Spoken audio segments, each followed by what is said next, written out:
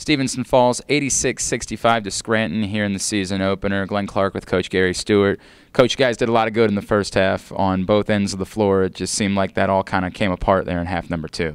Yeah, I thought in a lot of ways, Glenn, it was fool's gold. You know, we made some shots without ball movement, without man movement, and then we got kind of stuck in that chapter, you know, and started to take some really, really tough shots, and then that affected our defense. We didn't have the tenacity and the energy that we needed to defend Scranton. How much did it hurt to have Mark Terrell get off to such a good start and then immediately get into foul trouble?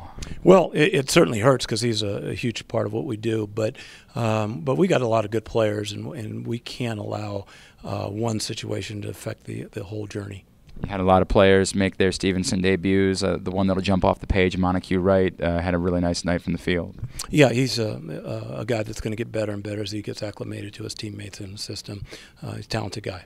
What do you do from here, Coach? How do you take, whatever good there was? You got a lot of home games here at the beginning of the season, so some opportunities to maybe build some momentum. How do you build off of this? As it obviously ended up being a tough one. Well, it's not lost on me, Glenn, that we've got a lot of young guys and a lot of guys that are just trying to get their feet underneath them.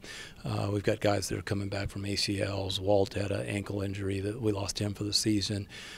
So we're trying to find our footing, and it's going to take some time. Basketball is a game of cohesion and chemistry, and you see it at times for us. But we've got to play better, and we've got to play better for longer periods of time. With that in mind, what was your message to you guys? Well, I didn't think we did anything exceptionally well. You know, you see it in practice, but the game is usually the last place to come, and we had some adversity today and didn't respond very well.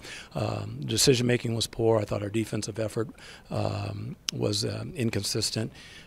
We just didn't do anything that we set out to do. But better days are ahead. You know, I'm confident that we'll come back to work and work diligently on the things that this film is going to show us, and get prepared for Friday. And obviously, as you bring that up, a very important weekend for Stevenson basketball next weekend. It is, and we're excited about it. Obviously, not the start that we wanted, but like I told the guys, you win the rest of them, you're national champions. So you got to put it in perspective.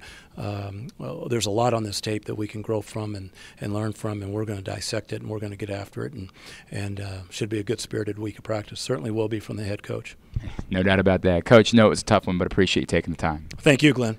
He's Gary Stewart. I'm Glenn Clark for GoMustangSports.com.